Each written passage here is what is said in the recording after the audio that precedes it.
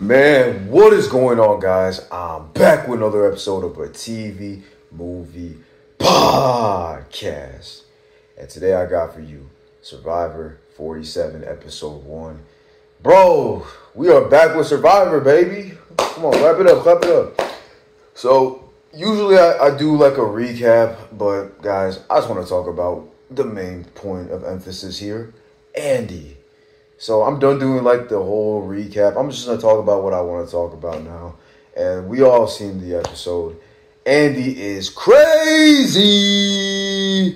This dude freaking fell over after a challenge. I thought he was faking it. He said he had a heat stroke or whatever. You know, he was overheated.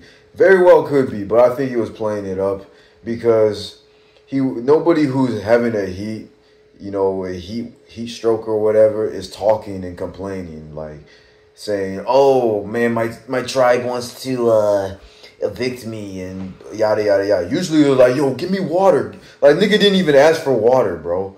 So yeah, Andy, we saw earlier in the episode that he said he was having trouble fitting in. He woke up in the middle of the night, wanted to talk to Rachel about it. Rachel kind of was like, "What are you doing? We should not be here talking while everyone's asleep. It looks suspicious." And he didn't feel like he was heard.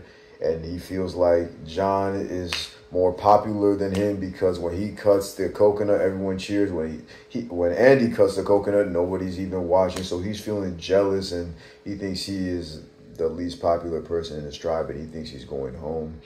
This is everything that he just thought of in his own mind. He conjured this in his own brain. Nobody said anything about Andy needing to go home. And we didn't hear anything about Andy needing to go home until he decided to call out John and the rest of his tribe mates after the immunity challenge, which they lost, and they're going to go to tribal council.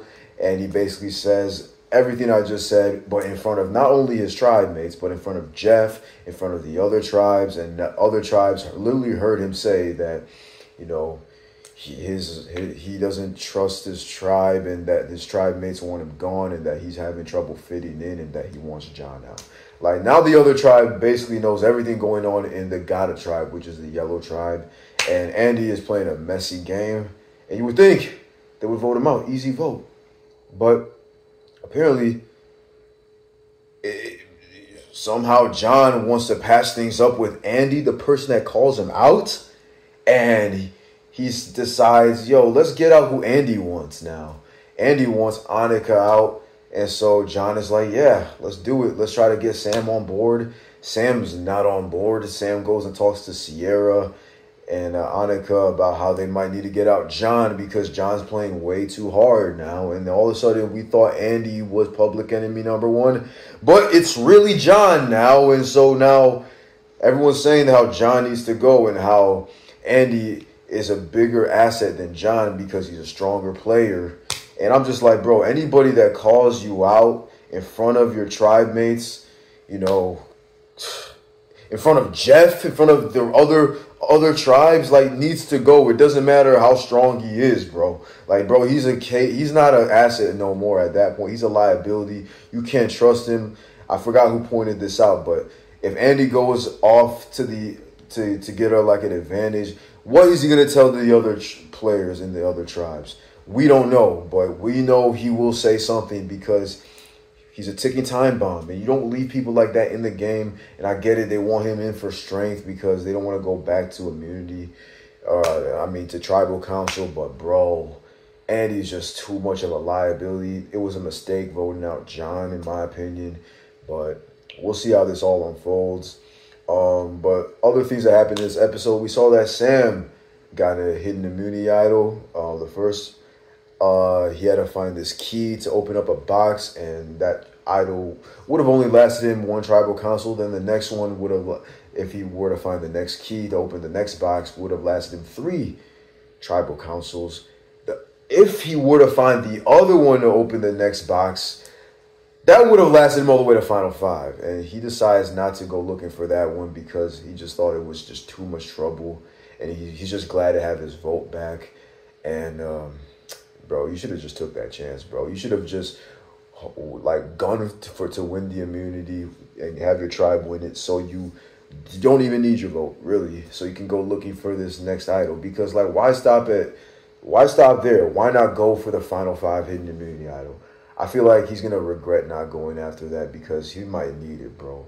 If he makes it all the way to Final 8, Final 6, bro, he might need that idol if he don't have one, bro. So, I think Sam made a mistake. You should have gone for it. You already found 2. Why not find a 3rd, baby? And we saw that Rome. It was hilarious seeing Rome look for the Beware Vantage key through the well. And we saw Asia, RHAP, podcasters. She saw him looking, and she told her tribe mates about it. Then they saw him by the well, and he just walked the other direction. Rome is definitely not looking good so far in this game for the Lava tribe. And then let's talk about some of, I think we talked about the Tuku tribe with Sam and all that. So yeah, that was basically it for this episode. You know, I wasn't really too impressed with this premiere, but it did surprise me with what happened with Andy, so that was kind of entertaining. But, you know, these players, man, I feel like they're gonna have a lot of learning to do, man. I don't know if there's anyone that's really impressing me so far. I think Asia is definitely gonna be a really great player. Oh, and by the way, someone did peep that she was a podcaster. It was I think her name was Teeny Zini, whatever her name is, and she does seem to have a really good social game as well. She's making friends with everyone in her tribe. And she basically says, like, yo, I know who you are, but, you know, I want to work with you. And Asia's like, you know, I kind of trust her. I hope she doesn't say anything to other people. But, yeah, it would suck to be blindsided. So maybe she should be worried about her eventually. But as of right now, everything seems cool with them. So, yeah, man, pretty. I'm not going to say it was a great episode, but it was okay. I think the thing that happened with Andy kind of put it up a notch for me in terms of entertainment value, but in terms of like gameplay and strategy, like it was nothing there, man. Like, especially with the vote for out John, like, is he really that weak? You're gonna leave someone like Andy in the game? I don't know, man. But guys, let me know what you thought. Let me know if this was a good vote. I don't think it was, but it's been a TV movie podcast. We'll see you in the next episode. Bless up and peace.